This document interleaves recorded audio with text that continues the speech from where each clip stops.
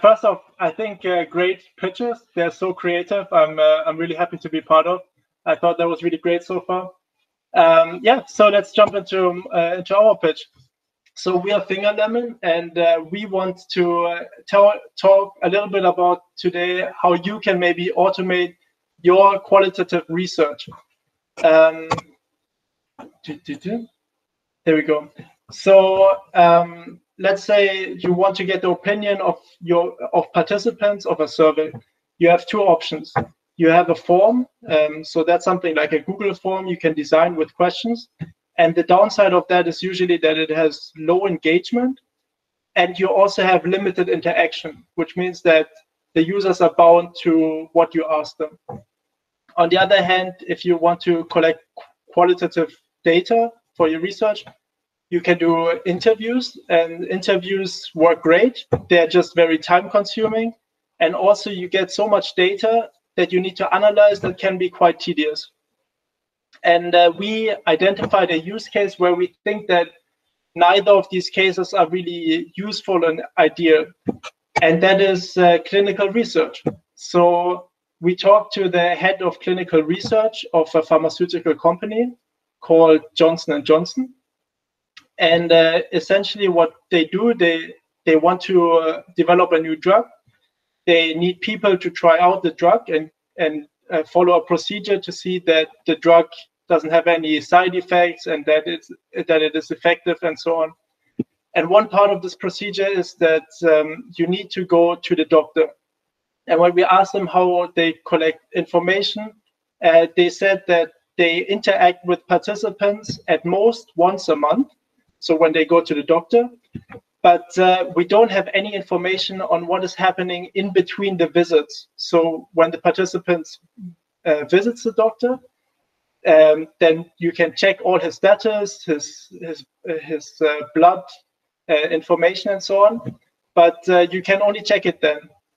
But they would like to know what happens in between those visits.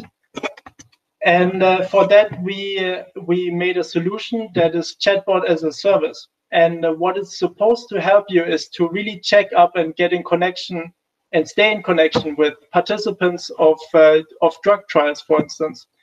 So how this would work is just you have your phone and you every day you get a message on how do you feel today.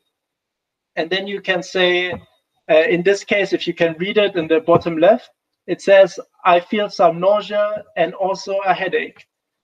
And then what we do is we take this information from the participant and we analyze the text that he wrote. So in this case, you can see on the right side that we identified under symptoms that he wrote he had nausea and a headache. And we can also see when he had it. So there's a timestamp to that. And what we believe this does is it really helps you to, keep tracking how are people doing? How is their well-being? Does this drug have any side effect? What is the condition on it? And this just opens up all the time frame between the beginning of the month when you had your doctor's appointment to the next month. You can tell everything that happened in between. So that was a use case of what we want with our chatbot as a service. And in general, what we want to do is we want to reach participants anywhere. So we are not a platform where you have to sign up. No, we can work through your messenger. If you use Facebook Messenger, we can work through email. But my favorite is SMS because everybody uses SMS on their phone. And and then you can just answer the question that is needed. In this case, for clinical trials, it's about the well-being. So the question, how are you doing? You get a question, you answer every day whenever you want how you're feeling today. And then what we do is we do natural language processing on top of your answer.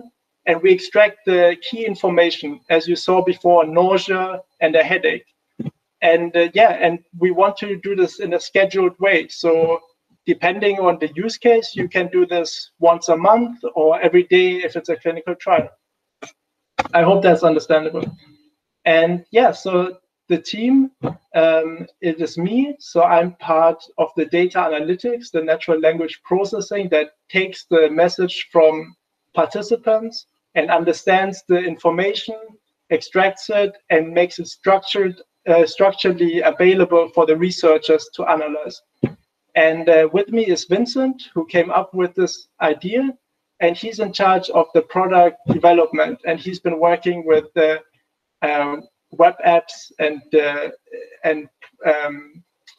like software design before.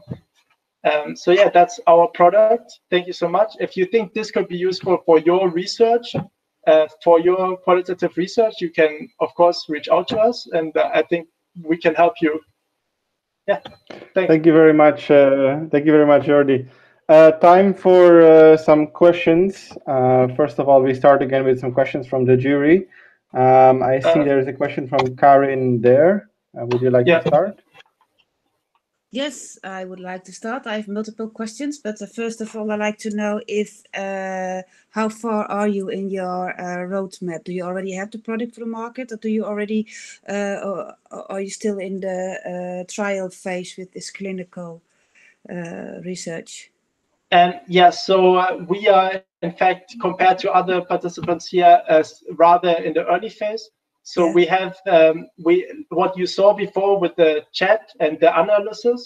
That's from our prototype, the software we made, and we are now trying it out with our first use case. So we are not really established in the way other participants are in this competition. But yeah, that's our status. Mm-hmm. Yeah. Okay. Can you can use, sorry to take a second question. You can use the chat box also for other markets than just this clinical one, I assume, right? You can, but what we believe is it's good to focus on something and do it really well. So while chatbots have a very, very wide functionality and they're used in a very wide branch of industries, that's something that we're targeting at first, yeah. Thank you. Okay, let's move on to another question. I think there's some questions from Oti there as well. Yes. Have you thought about the security of your system? Because, of course, this health data is very sensitive. Yeah, that's correct. And you're right with that. So there are some, for health data, it's even more sensitive. So you need to follow the data laws where you operate. So in Europe, it would be GDPR and plus. But we were actually talking with legal before from KTH. We got some advice. And so that the short answer is yes, it's possible. It needs to be considered, but it can be executed upon. So it's possible. Okay, let's have one more question from the jury and then one from the audience. Hani, would you like to ask something? Yeah, two very quick questions. Together, have you considered audio along with text? And then how do you make money besides cost per request? Okay, sure. Thanks for the question. Audio would be interesting. That would be something like voice notes that you then have to translate into text and analyze it. We have not worked on it yet, but it would be interesting for sure. And for the business model, no, I think cost per request is just something that we seem fit to our service. So if you're a researcher and you need to get data, the more data you get from us, the more you pay. So you just pay per incoming data. That's that's the business model behind it. Quite simple. Okay, thanks a lot. Let's then finally give the floor to the voice of our audience, Jose Carlos, to ask a question on behalf of the of the people in the call. Mehul has a question regarding the complexity of the information that you can analyze. So besides identifying keywords, do you also have some sort of scale on which the participant can mention, for example, whether they had a light headache or a heavy one? So are you able to distinguish different degrees on this scale of symptoms? Yeah, good question. So yeah, essentially what we can do on the technical aspect of it is, if we're not very certain that we identified the important information, what you can do is like a callback. It's just like a question, or did you mean this? Or on a scale from 1 to 10, how heavy is it? So those are definitely things that are supported. So if you have a headache, you can make a question forward, like on top of that information that you provided, and get a little bit more information. Or if you're not sure, you can ask again, our understanding is that you have this, is this correct? And then you can just answer yes or no, or something different.